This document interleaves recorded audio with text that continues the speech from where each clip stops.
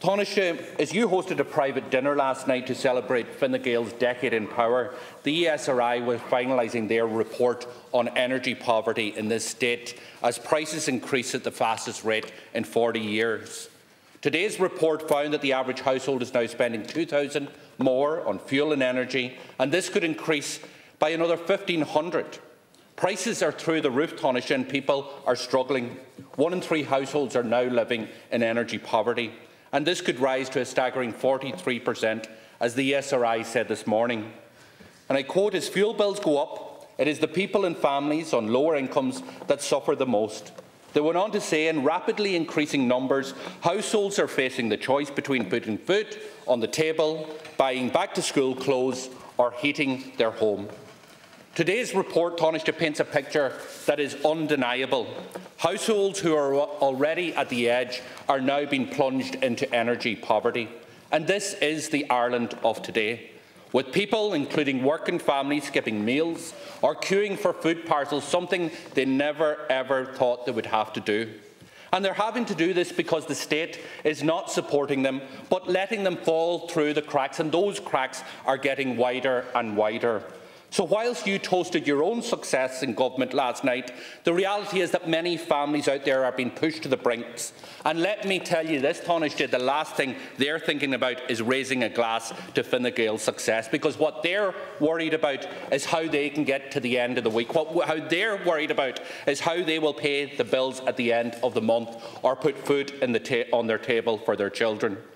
Facing these pressures, these families are confronted by a government who refuses to take further action now. Your government has repeatedly ruled out measures to support households until October at the earliest, despite Sinn Féin calling on you again and again, week after week, to do so. Now, Taoiseach, let me tell you this, that is not sustainable. It is not acceptable for those tens of thousands of families who are pushed to the brink. You're allowing struggling households to wither on the vine, and your message to them amounts to buckle up because you're on your own. Government Concordia has a moral duty to support those who are struggling and to protect the most vulnerable. But those who need it the most have been left behind. This government has refused to act. So, Taoiseach, I put it to you, and again I plead with you to change course and bring forward an emergency budget with the measures that Sinn Féin have proposed, including cost of living cash payments to lower and middle income households and a social welfare package that protects the most vulnerable from the cost of living crisis. So, Taoiseach, will you change course? Will the penny finally drop? Will you wake up? Will you take action? Will you understand that people can't wait a further 4 months for you to bring forward a budget and then whatever time after for you to implement such a budget? Deputy, just first of all, I think that was a cheap shot. I hosted a dinner last night to thank colleagues for their years of service, and there was no public money involved. You host dinners in America.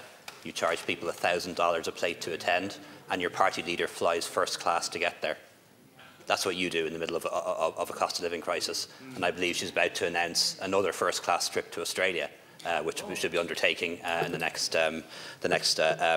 couple of weeks, where she'll be clinking champagne glasses with the Trinity alumni in Australia and meeting the Australian Business Association. So that's a cheap shot, particularly coming from a hypocritical party like yours, a party that receives millions in donations from vagabonds who live in a caravan, a party that is one of the biggest landlords in the state that owns 50 properties, and a person who operates his constituency office using public money from some sort of Republican company. So cheap shots, particularly coming from you, should be seen as what they are from the Irish people.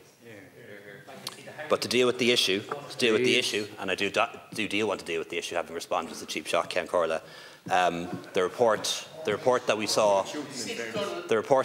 from the SRI today is stark. I don't think it is surprising to anyone in this House. We all know the extent to which petrol and diesel prices have soared in the past year. You only have to fill your tank or go into the forecourt to see that. We all know the extent to which the cost of electricity and gas has gone up. You only have to look at your utility bill to know that. People are feeling the squeeze, and some families are really struggling, having to make very difficult decisions about what they spend their money on because of the increase in the cost of living.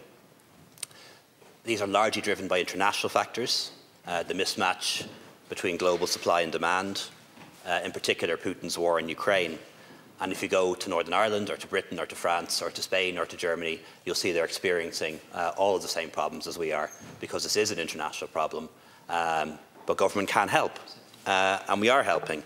In January, for example, we introduced €1 billion worth of budget measures, an increase in the minimum wage, increases in welfare, increases in pension, reductions in income tax for middle-income earners, something you opposed. The average couple, both on the average income today, would be paying €800 more in income tax this year if you were Finance Minister, and that's a fact.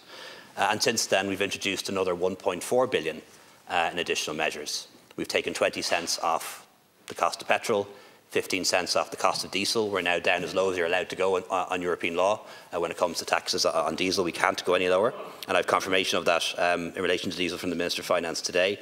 We've reduced VAT on electricity and gas to 9%, which is the lowest it's ever been.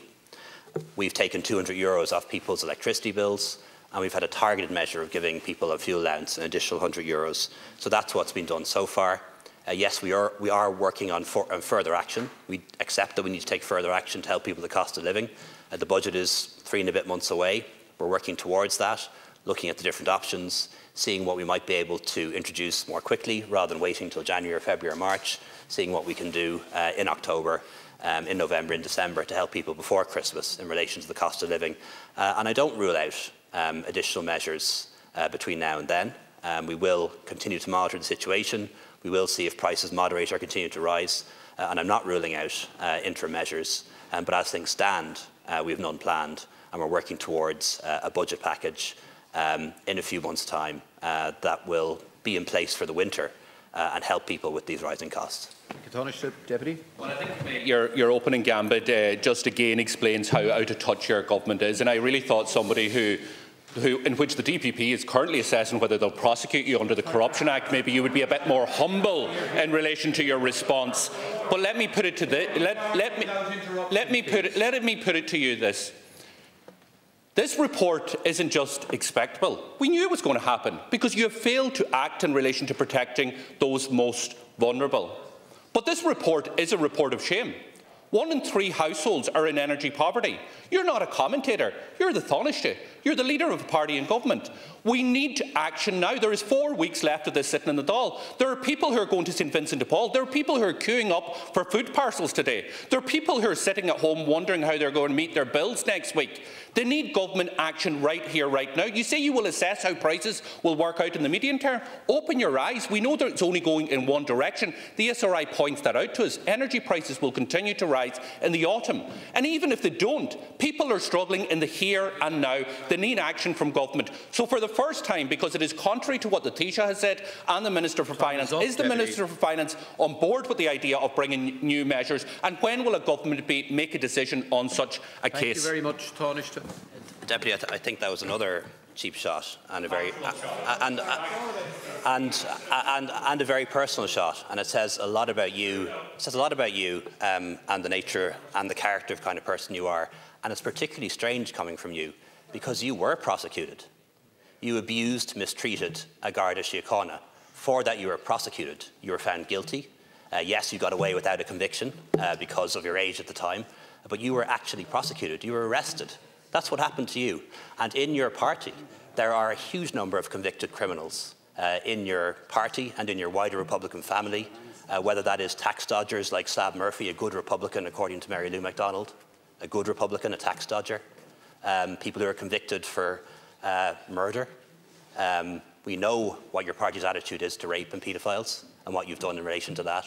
So your cheap shots say a lot more about you than they do about me.